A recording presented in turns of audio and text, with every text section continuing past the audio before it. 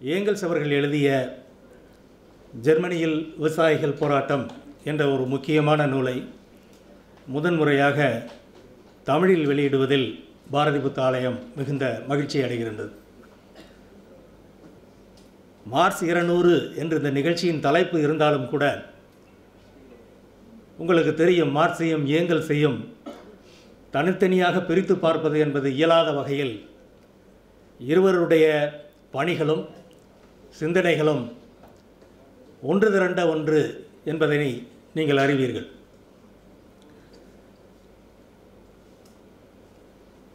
ஆயிரத்தி 1850 ஆண்டுகளில் முதலில் எழுதப்பட்ட இந்த நூல் இவ்வளவு காலம் கழித்து கிட்டத்தட்ட 150 ஆண்டுகளுக்கும் மேலான வருடங்கள் ஓடி முடிந்தபின் இன்றைக்கு அதனை பதிப்பித்து வெளியிடுவதில் ஒரு பொருத்தப்பாடு இருக்கிறது என்று நாங்கள் கருதுகின்றோம். நிலப்பிரபுத்துவம் என்பது இன்றைக்கும் முழுமையாக தாண்டிவிடாத ஒரு உற்பத்தி முறையாக, ஒரு சமூக யதார்த்தமாகத்தான் இந்தியாவில் இருக்கிறது என்பதையும், இந்தியாவை போன்று ஏனைய ஆசிய, ஆப்பிரிக்க, சில லத்தீன் அமெரிக்க நாடுகளிலும் கூட அது இன்னும் வழக்கில் இருக்கக்கூடிய ஒரு உற்பத்தி முறையாக, ஒரு சமூக முறையாக, அரசியல், பண்பாடு, கலாச்சாரம் என அனைத்தையும் கொண்டு செலுத்தக்கூடிய, பாதிக்கக்கூடிய ஒரு முறையாக இருக்கிறது என்பதனை நீங்கள் அறிவீர்கள். நிலப்பிரபுத்துவம் என்பது முதலாளித்துவம் போல உலகமெங்கும் ஒன்று போல என்றைக்கும் இருந்ததில்லை என்பதனை நாம் அறிவோம். முதலாளித்துவமே உலகம் முழுவதும் ஒன்று போல இல்லை என்பது உண்மைதான் என்றாலும் கூட பல்வேறு வகைகளில் முதலாளித்துவம் என்பது உலகம் முழுவதும் பல பொதுவான குணாம்சங்களை கொண்டதாகத்தான் இருக்கிறது. அதிலிருந்து மாறுபட்ட குணாம்சங்கள் இருந்தால் அதனை எல்லாம் ஆதிக்கத்தில் இருக்கக்கூடிய முன்னணி முதலாளித்துவம் அதனை எல்லாம் நீவி விட்டு உலகம் முழுவதையும் ஒரு ஒற்றை கலாச்சாரம், ஒற்றை பொருளாதார முறை, ஒற்றை அரசியல் முறை என்பதற்குள் கொண்டு வந்து விடக்கூடியது என்பதனையும் நாம் அறிவோம். முதலாளித்துவம் தனக்குள் இருக்கக்கூடிய வேறுபாடுகளை மட்டுமல்ல, முதலாளித்துவத்திற்கு வெளியில் இருக்கக்கூடிய உற்பத்தி முறைகளையும் நாளாவட்டத்தில் உள்வாங்கி முதலாளித்துவத்தை தான் உலகம் முழுவதும் இருக்கக்கூடிய உற்பத்தி முறையாக மாற்றிவிடும் என்பதுதான் மார்க்ஸும் ஏங்கல்ஸும் எழுதி சென்றுள்ள ஒரு உண்மையாகும். உங்களுக்கு தெரியும், மார்க்ஸ் முதலாளித்துவத்தை தான் பெரிய அளவில் தன்னுடைய ஆய்வு பரப்பாக எடுத்துக்கொண்டிருந்தார். அவருடைய ஒப்பற்ற அந்த நூலான மூலதனம், தாஸ் கேபிட்டல் என்பதே முதலாளித்துவ பொருள் உற்பத்தி முறையின் உள்ளார்ந்து இயங்கும் விதிகளை பட்டவர்த்தனமாக்குவது என்றுதான் அவர் கூறியிருந்தார். அதனை கிட்டத்தட்ட அவருடைய நூலில் அவர் செய்து முடித்திருந்தார்.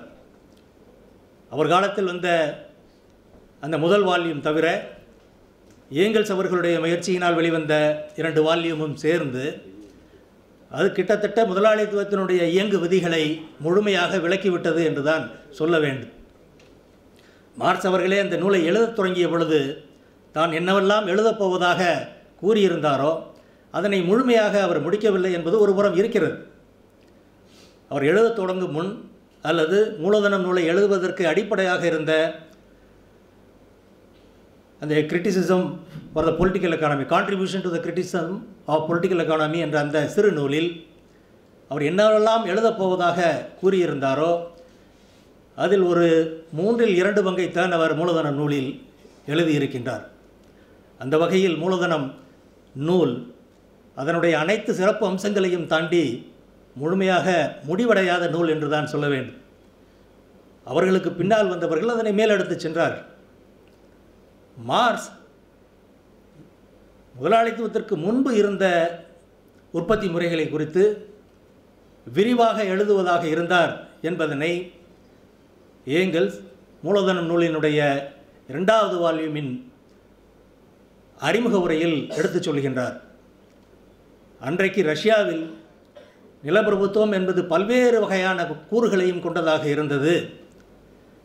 எனவே ரஷ்யாவில் இருந்த நிலப்பிரபுத்துவத்தை, உலகம் முழுவதும் நிலப்பிரபுத்துவத்தை ஆய்வு செய்வதற்கு ஒரு உதாரணமாக எடுத்துக்கொள்வதாக அவர் இருந்தார். அதனால் ரஷ்யாவில் இருந்த நிலப்பிரபுத்துவத்தை குறித்த தரவுகள் அனைத்தையும் அவர் ஒன்று திரட்டி வைத்திருந்தார். ரஷ்யாவின் நிலப்பிரபுத்துவத்தை புரிந்து கொள்ள வேண்டும் என்பதற்காக தன்னுடைய 50 வயதிற்கு மேலாக ரஷ்ய மொழியையும் கற்றுத்தேர்ந்தார் என்பதெல்லாம் ஏங்கல்ஸ் சொல்லும் வரலாற்று குறிப்புகளாக இருக்கின்றன.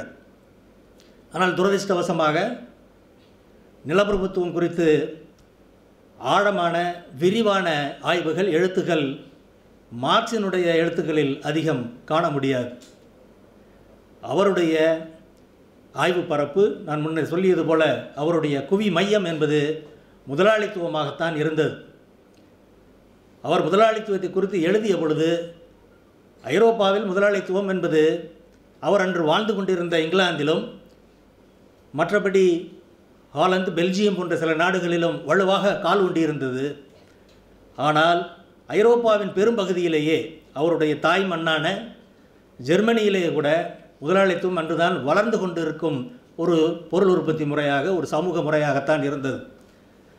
ஆனால் மார்க்ஸ் தன்னுடைய மேதமையின் காரணமாக இந்த பொருளாதார முறை, இந்த சமூக முறை, இந்த அரசியல் என்பதுதான் வருங்காலத்தில் உலகை ஆளப் போகிறது என்பதனை கண்டு தெளிந்து அதனை தன்னுடைய ஆய்வு பரப்பின் முக்கியமான பகுதியாக கொண்டிருந்தார். அன்றைக்கு ஐரோப்பாவில் முதலாளித்துவம் என்பது இங்கிலாந்துக்கும் ஹாலந்திற்கும் வெளியில் சிறு சிறு தீவுகளாகத்தான் இருந்தார்.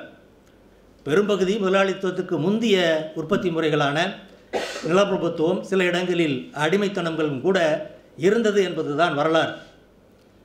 ஆனால் மார்க்ஸ் மறைந்து பல ஆண்டுகள் ஆன பிறகு, மூலதனம் நூல் வெளிவந்து 150 ஆண்டுகள் ஆன பிறகு, மார்க்சின் பிறந்தநாள் 200வது பிறந்த நாளை கொண்டாடி கொண்டிருக்கும் இந்த தருணத்தில் உலகம் முழுவதும் முதலாளித்துவம் என்பதுதான் ஆகப்பெரும் சக்தி, அதுதான் மிக பெரும்பான்மையான இடங்களில் பொருளாதாரத்தை, அரசியலை, சமூகவியலை, பண்பாட்டை, கலாச்சாரத்தை தீர்மானிக்கக்கூடிய ஒரு அமைப்பாக இருக்கிறது என்பதனை நாம் இன்று அறிவோம்.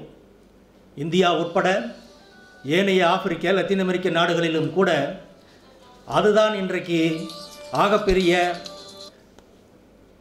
பரந்துபட்ட ஒரு பொருளாதார முறையாக, ஒரு வாழ்க்கை முறையாக மாறியிருக்கிறது என்பதனை நாம் அறிவோம்.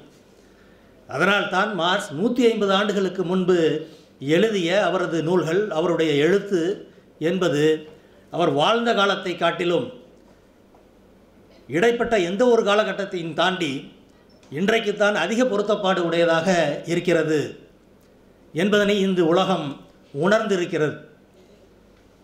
கம்யூனிஸ்ட் கட்சிகளில் இருக்கக்கூடிய தலைவர்கள், ஊழியர்கள் மட்டுமல்ல, கட்சிக்கு சம்பந்தமில்லாத மாற்று தரப்பினர் அனைவரும் கூட இன்றைய உலகில் மீண்டும் மீண்டும் வரக்கூடிய பொருளாதார தேக்கம், அதில் வரக்கூடிய சிக்கல்கள் போன்றவற்றுக்கு விடை தேடி அதற்கான விடையை நாடி ஓடும் பொழுது அவர்கள் இறுதியாக மார்க்ஸையும் மூலதனத்தையும் தான் வந்தடைய வேண்டியிருக்கிறது என்பதனை நாம் கடந்த காலங்களில் கண்டோம்.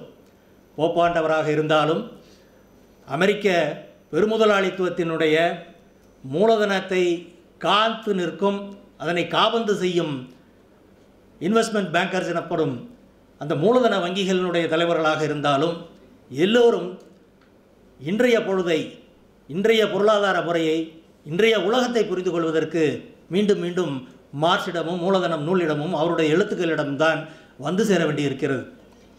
அந்த வகையில் அவர்களுடைய எழுத்துக்கள் இன்றைக்கு என்றைக்கும் காட்டிலும் அதிகமாக கவனத்தோடு படிக்க வேண்டியதாக இருக்கிறது. துரதிர்ஷ்டவசமாக மூலதனம் 150 ஆண்டுகள் காலம் கழித்த பிறகும் மார்க்சினுடைய எழுத்துக்கள், ஏங்கல்ஸினுடைய எழுத்துக்கள் முழுமையாக இன்னும் தமிழில் வரவில்லை என்பது நம்முடைய துரதிர்ஷ்டம். சுமார் 70 ஆண்டுகளுக்கு மேலாக இடதுசாரி இயக்கம் என்பது இந்தியாவில் இருந்து இயங்கிக் கொண்டிருக்கிறது என்றாலும் கூட அவர்களுடைய ஆழமான படைப்புகள் இன்னும் முழுமையாக தமிழில் வந்து சேரவில்லை என்பது நம்முடைய துரதிர்ஷ்டம். இது யாரோ ஓரிருவர் சேர்ந்து நிறைவு செய்யக்கூடிய ஒரு பணி அல்ல. இது ஒரு பெரும்பணி. இந்த பெரும்பணியில் ஒரு சிறு பகுதியாக இதுவரையில் மார்க்சும் ஏங்கல்ஸும் எழுதி வெளியில் வராத பல முக்கியமான நூல்களை தமிழுக்கு கொண்டு வருவதற்கும் அதனை எல்லோரும் எளிதில் அடைந்து எளிதில் படிப்பதற்கு ஏற்ற வகையில் இன்றைய தமிழில் கொண்டு வருவதற்கும் பாடுபடும் பாட்டாளி மக்கள் தங்களுக்கு இயன்ற வகையில் அதனை வாங்குவதற்கு வசதி செய்து தரும் விதத்திலும் குறைந்த விலையில் நவீன தமிழில் அதனை கொண்டு வருவதற்கு நாங்கள் முயற்சி எடுத்தோம். புத்தகங்கள் விற்காது, இன்றைய இளைஞர்கள் புத்தகங்களை படிப்பதில்லை. அவர்களுடைய நோக்கம், அவர்களுடைய கவனமெல்லாம் எங்கெங்கோ இருக்கிறது என்பதனை நாங்களும் கேட்டுக்கொண்டுதான் இருக்கின்றோம். ஆனால் எங்களுடைய அனுபவம் என்பது அதற்கு நேர்மாறானதாகத்தான் இருக்கிறது.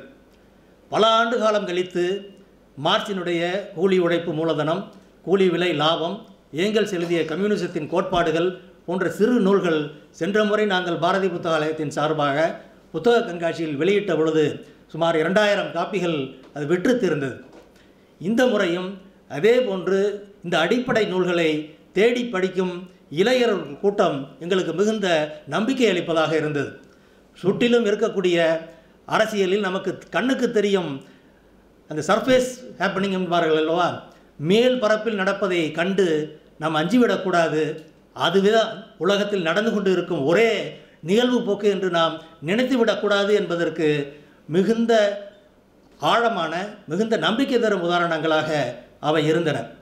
அதனுடைய தொடர்ச்சியாகத்தான் ஏங்கல்ஸ் அவர்கள் எழுதிய இந்த முக்கியமான நூலான ஜெர்மனியில் விவசாயிகள் போராட்டம் என்ற இந்த நூலை நாங்கள் வெளியிடுவதில் மிகுந்த மகிழ்ச்சியும் பெருமிதமும் கொள்கின்றோம். நான் முன்னரே சொல்லியது போல நிலப்பிரபுத்துவம் என்பது உலகம் முழுவதும் ஒரு மாதிரி இல்லை என்பதனை அவர்கள் பல முறை கூறியிருக்கின்றார்கள். இங்கிலாந்திலேயே ஸ்காட்லாந்திலும் இங்கிலாந்திலும் இருந்த நிலப்பிரபுத்துவம் ஒன்று போல இருந்ததில்லை. இங்கிலாந்தில் இருந்த நிலப்பிரபுத்துவமும் பிரான்சில் இருந்த நிலப்பிரபுத்துவமே வேறு வேறு வகையானதையாகத்தான் இருந்திருக்கின்றன. ஜெர்மனியில் இருந்த நிலப்பிரபுத்துவம் ஐரோப்பாவின் ஏனைய பகுதிகளில் இருந்த நிலப்பிரபுத்துவத்தை காட்டிலும் மிகுந்த மாறுபாடு கொண்டதாகத்தான் இருந்திருக்கிறது. ஜெர்மனியில் இருந்த நிலப்பிரபுத்துவத்தினுடைய பிரத்யேகமான பண்புகளை அங்கு காலங்காலமாக நடந்து வந்த விவசாயிகளுடைய உரிமை போராட்டத்தை, அந்த உரிமை போராட்டம் எந்த அளவுக்கு வெற்றி பெற்றது, தோல்வி அடைந்தது என்றால் ஏன் தோல்வி அடைந்தது என்ற இந்த விஷயங்களை மிகுந்த ஆழத்தோடு மிகுந்த வரலாற்று தரவுகளோடு ஏங்கல்ஸ் அவர்கள் இந்த நூலில் விளக்குகின்றார்.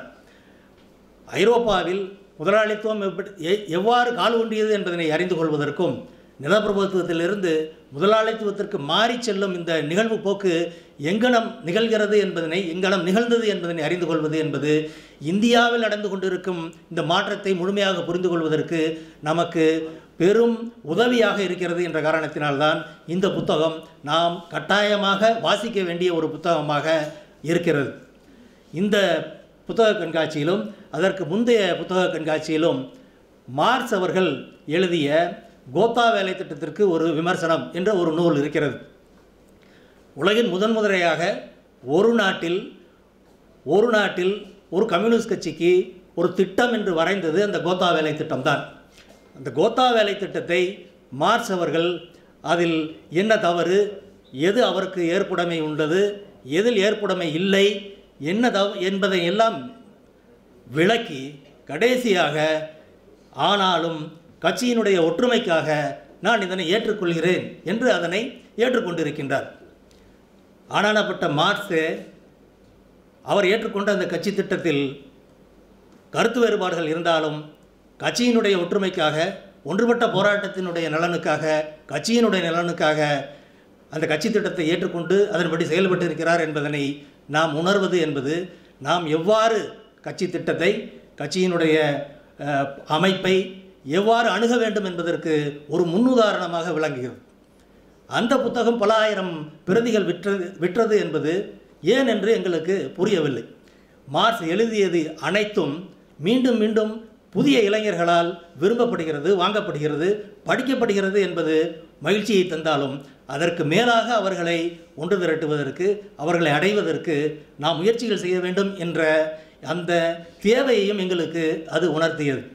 இதுவரை வந்தது மட்டுமல்லாது இதற்கு மேலாகவும் மார்க்சும் ஏங்கல்ஸும் எழுதிய நூல்களில் பல நூல்கள் வரவிருக்கின்றன. குறிப்பாக மார்க்ஸ் தன்னுடைய உலக நோக்கு முழுவதையுமே விவரித்த அந்த கிரண்ட்ரைஸ் என்ற அந்த புத்தகம், ஃபவுண்டேஷன், அடித்தளம் என்பது அதனுடைய தமிழ் மொழிபெயர்ப்பு. அது ஒரு 600-700 பக்கங்கள் கொண்ட நூல். அதனை கொண்டு வருவதற்கு நாங்கள் முயற்சி செய்து கொண்டிருக்கிறோம்.